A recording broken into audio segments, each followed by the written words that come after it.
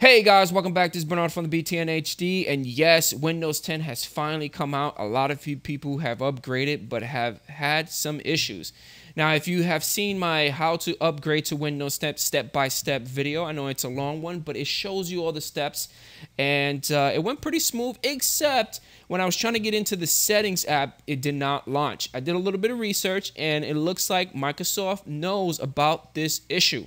On the final build, some of you might not have the ability to launch the settings app. It's basically going to flicker and it disappears and it won't pop up. Microsoft did provide a troubleshooter launcher, which I downloaded on my desktop.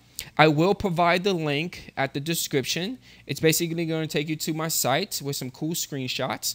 And I'm going to click on the start. And once I click on start, I'm going to go to settings. And eventually it's not going to pop up. So I tried this many times. I clicked on start, I clicked on settings. I probably said to myself, okay, I'm not clicking on it the right way. Click on it again and it doesn't launch. That sucks. So I'm going to double click on the troubleshooter. And here it goes. It says troubleshoot and help prevent computer problems, fix or work around an emerging issue. Yes, I think this is an emerging issue. So let's click on next. Click next.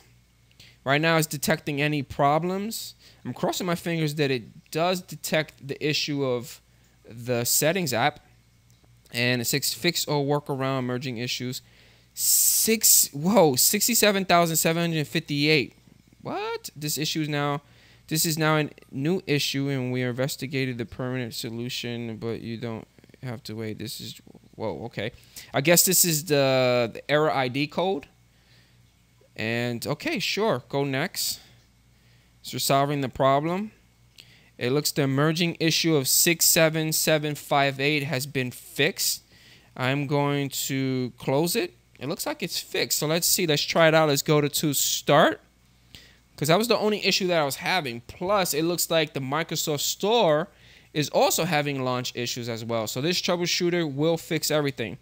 So I'm in start already. Let's click on settings.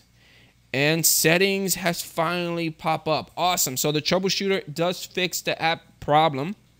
And that's it, guys. I will provide this link at the bottom of the description. Go get the troubleshooter if you guys are having issues. And I catch you guys on the next one. Peace out.